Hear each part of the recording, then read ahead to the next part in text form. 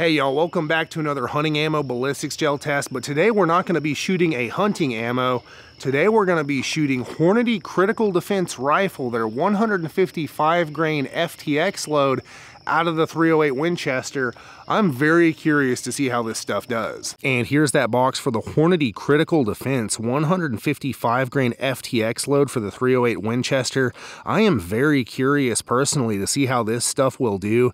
FTX bullets across calibers have presented some interesting results in my tests.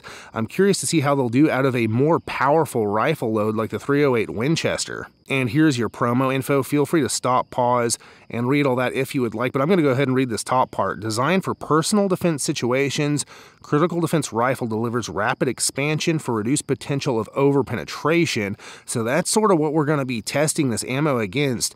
Does it deliver on this claim? And flipping it around to the velocity chart, we're looking at a muzzle velocity stated of 2,785 feet per second. It'll be interesting to see how close we get to that out of the 22-inch barrel of my Ruger American. And I would sort of think that this ammo would be more tuned for a semi-automatic rifle because of what it is.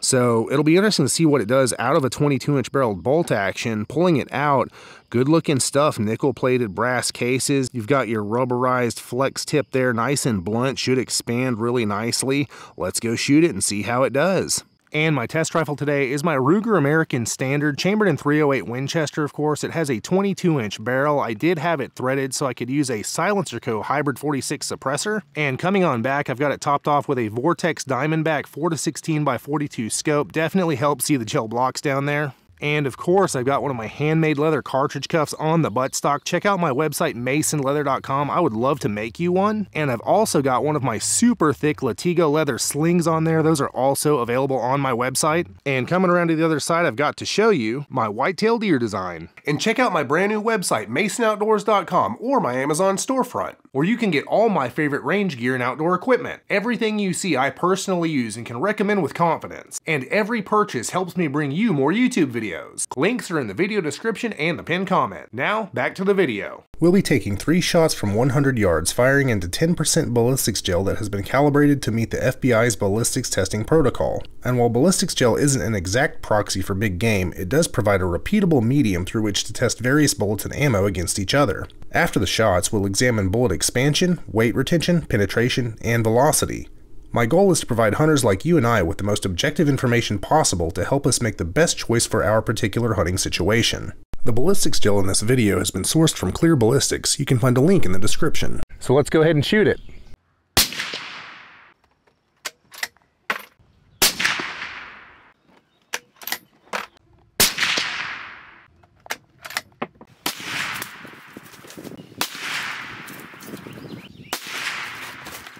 And here are those velocities for the Hornady Critical Defense 155 grain FTX load out of the 308. We had a minimum of 2740, a max of 2751 for an average of 2745. And we'll get more in depth with velocity here in a second. And we are down here at the blocks after shooting that Hornady Critical Defense 155 grain FTX load out of the 308 Winchester. And I am very pleased with the performance of this load. I am floored by it. It did excellent. Let's go ahead and go over it.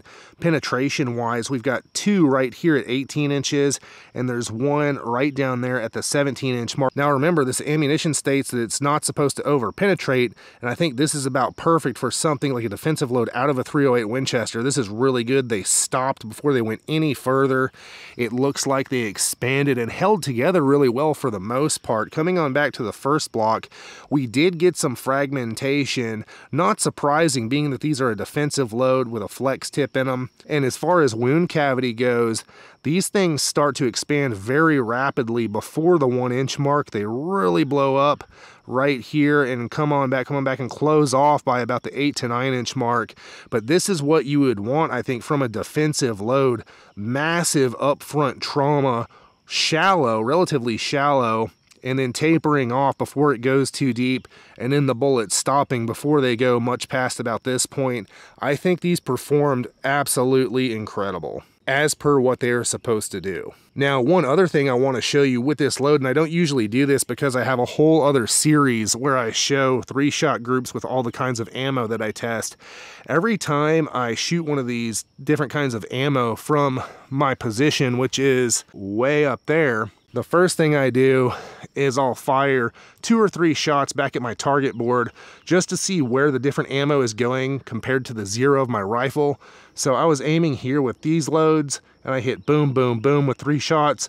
Y'all, that is a 1/2 inch group from this Hornady Critical Defense 155 grain FTX load out of the 308. Absolutely incredible.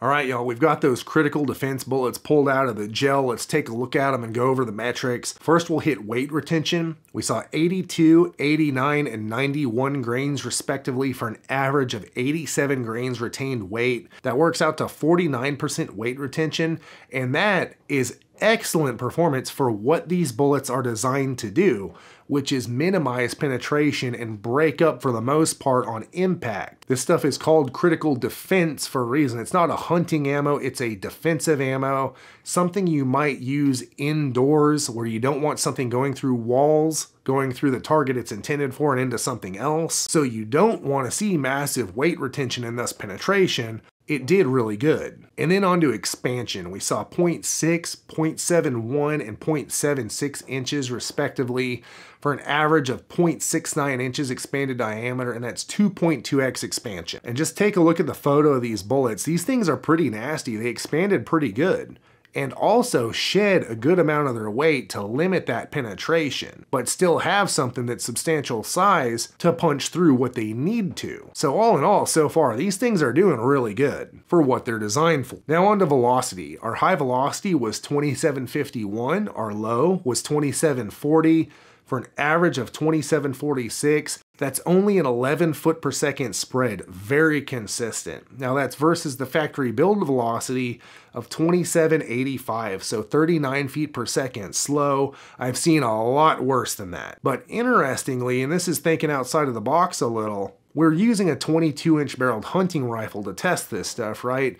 With this kind of ammo, critical defense, you know, defensive type use, you're not hunting with this stuff typically, you're probably not using a 22-inch barreled hunting rifle. You're probably going to be using an 18-inch barrel or a 16-inch barreled rifle of various makes with this kind of ammo for what it is intended for. So that it's 39 feet per second slow with a barrel that's probably longer than what you would be using this stuff for in is interesting. But all in all, this is meant for close range work, you know. The velocity is the last thing I'm really worried about. And real quick, let's talk about impact velocity. So how fast were these bullets going at 100 yards when they impacted the target? Now I use a formula to come up with this. I don't have a chronograph down at 100 yards, but it should be pretty darn close. And the impact velocity is about 2,554 feet per second at 100 yards. And that's just something else to know. And now on to penetration. We saw 17 inches, 18 inches, and 18 inches for an average of about 18 inches of penetration. And that's about what you would want to see from this stuff. It's not meant to over penetrate, it's meant to stop. You don't want it going through walls like we talked about earlier. This is a defensive ammo. Honestly, I wish it would have penetrated a bit less than this even and expanded a bit more. But I think all in all, this stuff is gonna do what you need it to, if you know what I'm saying. And a quick announcement before we get to my final thoughts. If you'd like early access to my videos weeks and even months in advance of everyone else, become a channel member. The links will be in the video description and the pinned comment. Thanks, y'all. All right, y'all, so my final thoughts on the 155 grain Hornady Critical Defense load out of the 308. That's the flex tip bullet. For what this stuff is designed to do, which is defensive use, possibly indoor use, limited penetration, I think it did excellent. The one place that personally, this is just for me, that I wish I would have seen something different is a little bit more expansion and a little less penetration. But being that it's a 308 Winchester, I mean, this is a heavy caliber for defensive use. I can't say I'm disappointed with what it did. I think it did excellent. Now, would I use this stuff for hunting?